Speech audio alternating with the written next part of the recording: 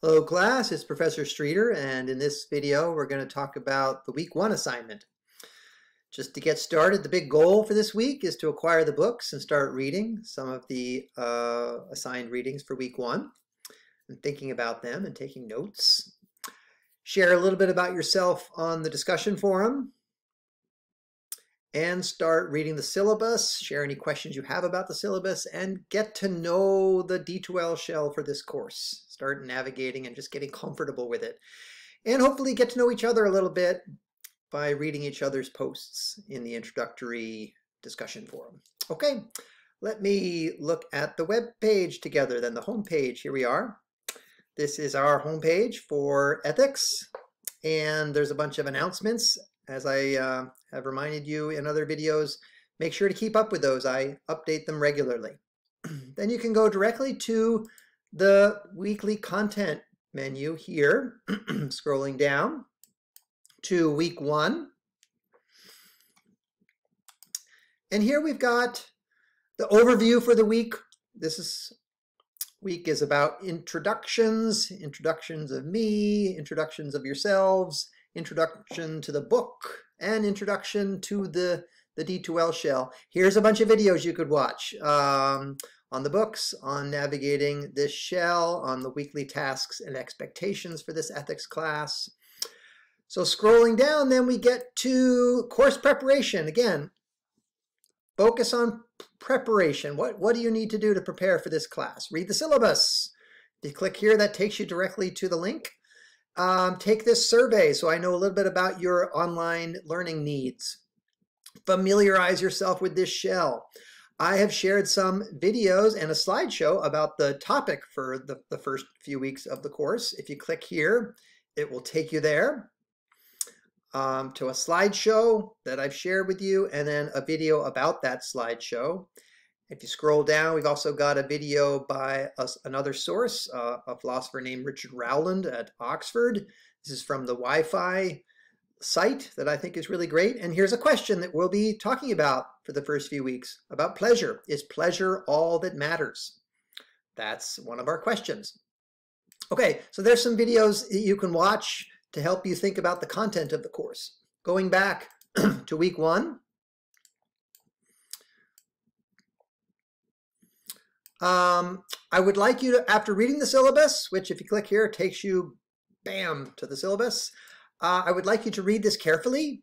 And if you have any questions, share them here in the class cafe. Sorry for all the clicking. So once you've read the syllabus, go to the class cafe, which you can find here, and share a question about it or a comment, anything, just so I can see you know how to use the class cafe. You click start a new thread, enter the subject line here, write a question or a comment, and then click post. Okay, so I just want to make sure you know how to use the discussion forums. Okay, and so this week, just make sure you share something about the syllabus. All right.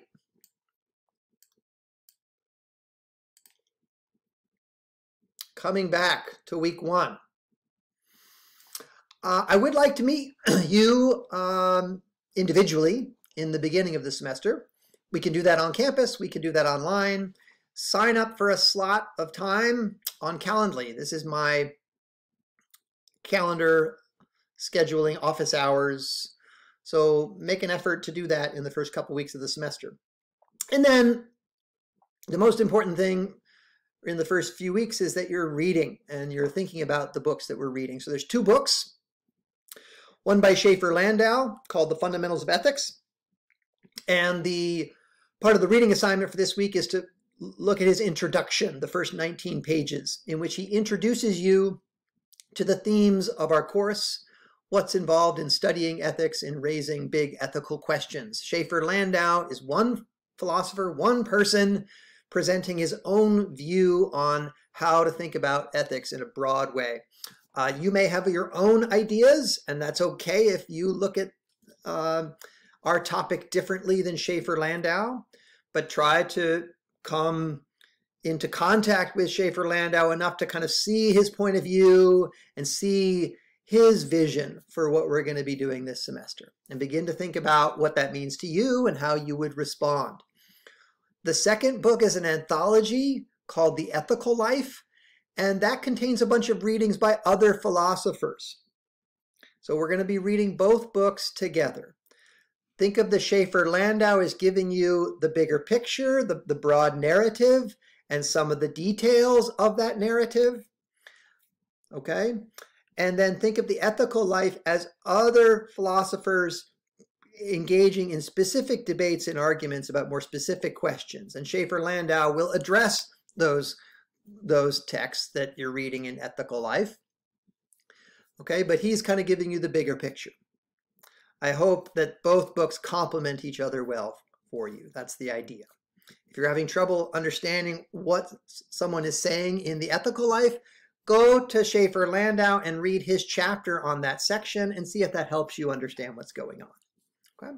So in addition to reading the introduction, start looking at some of the selections from The Ethical Life. Our big question early on in the section called The Good Life is to ask, what is the good that we are seeking in life? Is there a highest good? And we'll begin with Mill and his idea about pleasure or happiness. He calls this hedonism. And the idea behind hedonism is that everything that we do in life is done for the sake of pleasure or for the sake of happiness. That the value of everything that we desire, it gets its value from the value of pleasure or the value of happiness. So ultimately, the highest good, the greatest good that we can achieve in life is a life of pleasure or a life of happiness. That's the basic idea behind hedonism. And Mill explains that idea, tries to think through the implications of it. So begin looking at Mill. It's only about 9 pages. He is a British philosopher from another century. And so the writing style might be a little tough at first, but I think you'll get a feel for it. See what you understand in Mill's writing and take notes and begin tracking what you think he's arguing. What's his big idea? The second reading from The Ethical Life is by a guy named Robert Nozick, writing in a much more contemporary idiom. He used to work at the University of New York University in New York City. He recently died, but he writes this short piece called The Experience Machine. And he has a thought experiment there. Suppose you're plugged into a machine where you could experience all the pleasure that you could possibly desire. Okay? If pleasure is the only thing that matters or the highest good in life, then it looks like maybe if we are given that choice, maybe we should just go for it and plug in. And this is Nozick's question. Should we? Should we plug into that machine? The point of the thought experiment is to get you thinking about the idea of hedonism that John Stuart Mill defends. If pleasure really is the highest good, then why shouldn't we just plug into the machine? So the thought experiment is supposed to get you questioning Mill's basic idea and wondering for yourself whether pleasure really is all that matters or not. Okay, so think about those 2 readings together. And then finally, there's a short piece by Kwame Anthony Appiah. He writes a weekly column in the New York Times on ethics. So you could look for that if you are a New York Times reader. He's a living philosopher, very influential. And he, in a short piece, he's not really making an argument. He's trying to identify practices or institutions in our society that are in trouble from an ethical point of view. And the way in which he does this is by asking, well, suppose, right, we project ourselves into the future. What will future generations think of us, right? It's similar to asking, looking into the past, what do we think of past generations? What kinds of practices do we criticize in the past? So put ourselves in that position, like what will people say about us in the future? And this is Appiah's way of raising a question about some of our basic practices and institutions and trying to locate problems with them. The reason I want you to read this early in the semester is because it'll give you a way of thinking about ethical issues that you think are most important, right? This is Appia's way of trying to identify the most important ethical issues that we face today by thinking about what the future generations will think about us. It's giving you an opportunity to do that on your own, right? What are some of the big ethical issues that you think we face today? And how might you begin developing your thought about that? Because in the second half of the semester, I will ask you to write a longer essay in which you develop a view of your own about an ethical issue that's sort of close to your heart. Okay, so this is a chance to start thinking about that at the very beginning of the semester. That's the reading. The introduction from Schaefer-Landau is the focus of the quiz. So there's a short quiz to take. If you click here, it takes you to the quiz. And that will be a timed quiz, and it will be due on Sunday of the first week of classes, okay? And there's 5 questions covering the introduction to Schaefer-Landau's The Fundamentals of Ethics.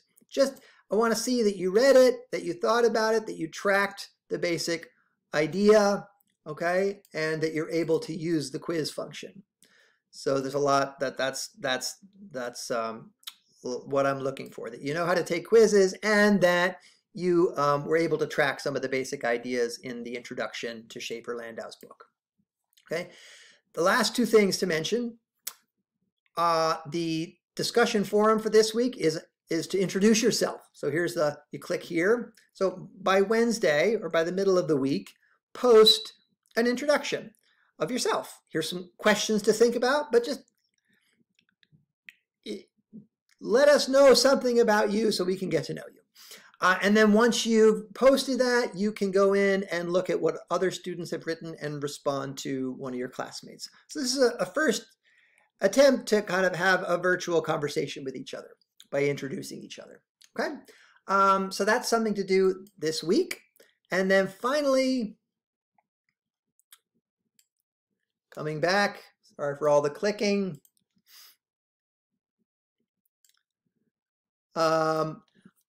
We have a personal reflection assignment that is due next week. And so you can find all of the links to these things here. So the slideshow and videos, the class cafe, the class introductions, the quiz. Here is the personal reflection assignment. And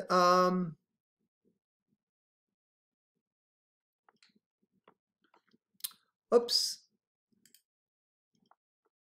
Sorry, I have to do a different. Well, you know what? I'm going to do a different video explaining that assignment. Okay, so, but let me just lay it out for you, and then I'll do another video showing you how to access the assignment and submit it to the folder. But the first piece of writing that I'd like you to do is a personal reflection. And just thinking about what it means to you to aim at happiness. Like, what is happiness and what's involved in your own case in pursuing it? So the goal then is to tell a story about yourself that illustrates in some way how you structure your life around the pursuit of happiness. And then once you've told that story, reflect on the story, analyze it, and explain the concept of happiness that you see emerging from your story. So what does happiness mean to you in the context of the story that you've told? Okay. So again, this is a personal reflection. It does not require doing any reading yet, but just thinking. It requires doing some thinking, right? How do you aim at happiness in your life? What does that look like? And what does it mean to aim for happiness? Okay. That's the first piece of writing, and that'll be due next week. But I will share another video explaining the nuts and bolts of submitting your homework. Okay, that's all for now. Hope this was useful, just helping you navigate the week 1 assignments. Okay,